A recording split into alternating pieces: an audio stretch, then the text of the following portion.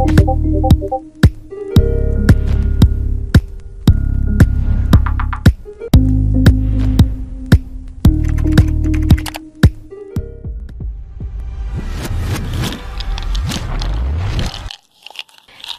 here, the last few months have been full of news from the world of kidney disease. Two new, incredibly effective treatments are here. A new medication in particular can really help with proteinuria. Proteinuria is an extremely important predictor of kidney function decline. When there is too much protein in the urine compared to what's normal in the stage of kidney disease you're in, it means your kidney function is going to decline fast. So this treatment will really be able to help so many people. And there is more, because it's also recent news that a medication that everyone is taking is now considered dangerous. We have also seen recently that many foods that were banned are now healthy for you. Wow! And it is key, in my opinion, that you guys are knowledgeable about what's new so you can make informed decisions at the next doctor appointment. My goal today is to give you all the info you need to help you slow the decline of your kidney function and help extend your life expectancy and give you a much better quality of life as well. So let's start with the news about the medications that cut proteinuria in half. Now we need to understand why I believe this is huge news. Why is proteinuria so important for those with kidney problems? Proteinuria can make all the difference between ending up in dialysis and reversing kidney disease. Proteinuria levels, also known as albuminuria or protein in the urine, can actually tell you your future. Keeping this level in the right range means that kidney disease is under control. But if proteinuria is too high, a fast decline in kidney function is almost always a consequence. So the question is your mean albumin excretion rate below 30 milligrams a day already? If not, this new medication may really help you. This is a prescription called finerenone. Finerenone is in a class of medications called non-steroidal mineralocorticoid receptor antagonists. This medication is sold under the name Kerendia. Today, it is used to reduce the risk of kidney function decline, kidney failure, cardiovascular problems in people with chronic kidney disease associated with type 2 diabetes. So, if you have diabetes and your proteinuria is high, you should really consider this new medication because it can really help. In a study conducted before its approval, it was able to lower proteinuria levels by more than 40%. Now, this study was done on rats, but these rats have kidneys that are extremely similar to ours. In fact, a more targeted study was immediately granted to finerenone, which eventually led to its FDA approval as a treatment for diabetic kidney disease. Today, patients can benefit from the powerful kidney protecting effect this medicine has to offer.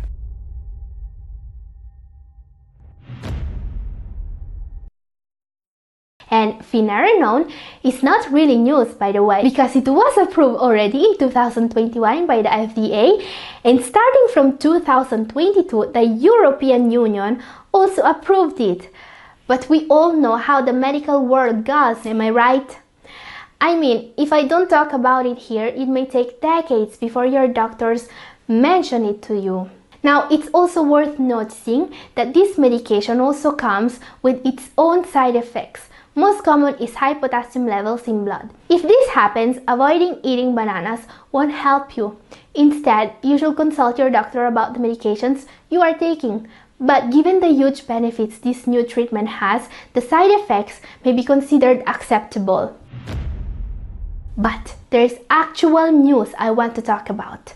A new study published in the December 2022 issue of Diabetes Care, in which finerenone was used in combination with another new medication, Farxiga. What they found out in this study is that the kidney and cardioprotective effect of these two medications are cumulative. Since these medications work in two different ways, patients who take both may have greater therapeutic benefit and fewer adverse events than when taking just one of them.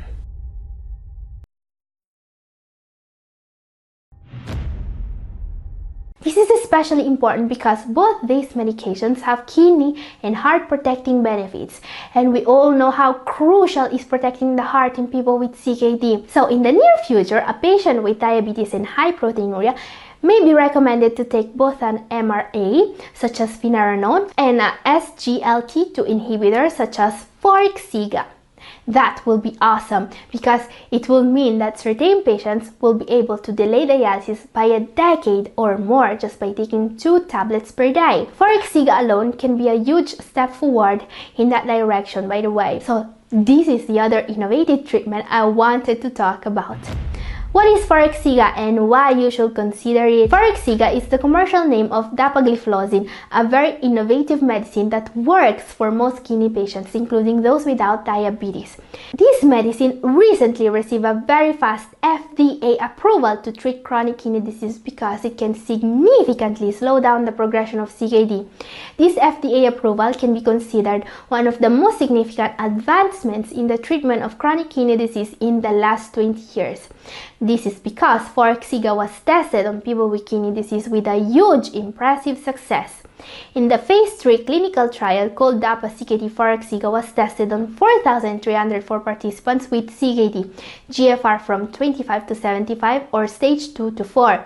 The trial lasted 36 months and, well, the result of the clinical trial was so above the expectations, the Independent Data Monitoring Committee recommended stopping all the trial because of the incredible efficacy of this medicine.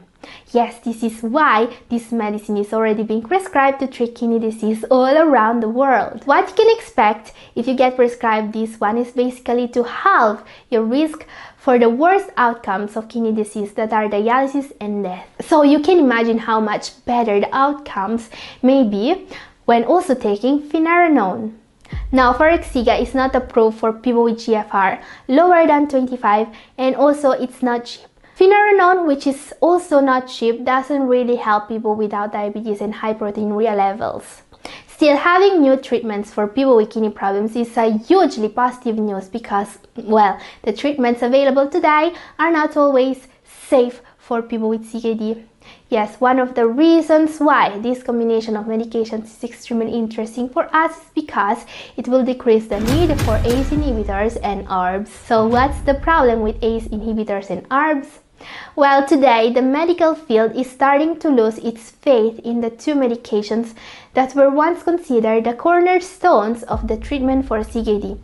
You see, the issue with these medications that basically 8 out of 10 kidney disease patients are taking is that they are very hard on the kidneys. Now, you are probably taking one of these if you have kidney disease.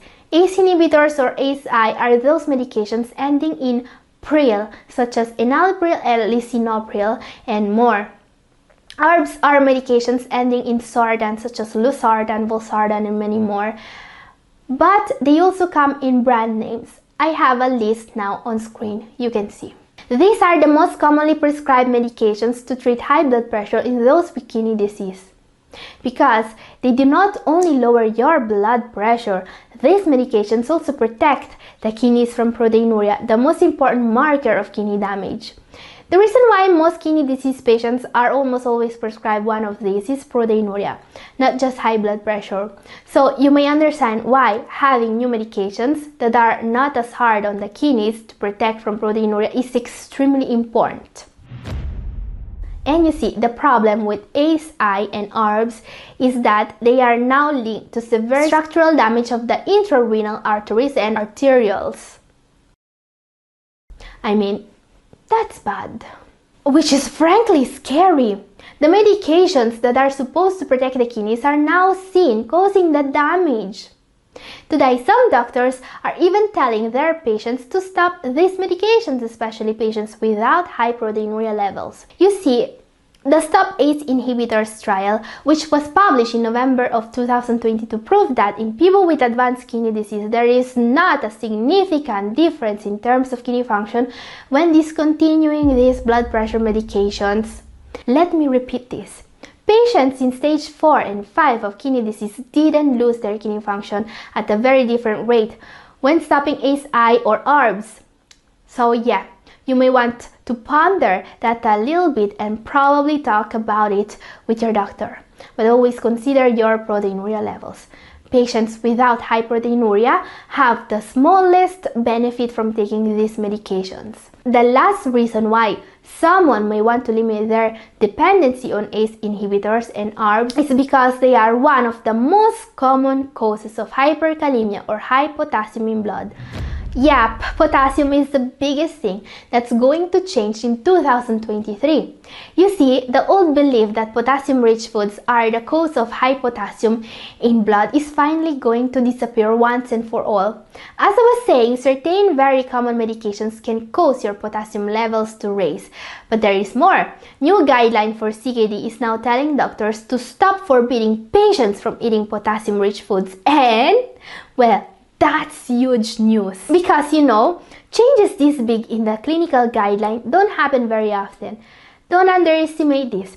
Everything a doctor does, any medication they prescribe, any dose, any therapy, they do it because there are guidelines telling them to do that. And now the guideline for nutrition in kidney disease changed. But it's still true that 1 out of 5 CKD patients have high potassium levels, and that needs to be addressed. And avoiding bananas and potatoes won't help at all. There is a list of reasons why your potassium levels may be high, and if your doctor doesn't know about that, you should better get informed.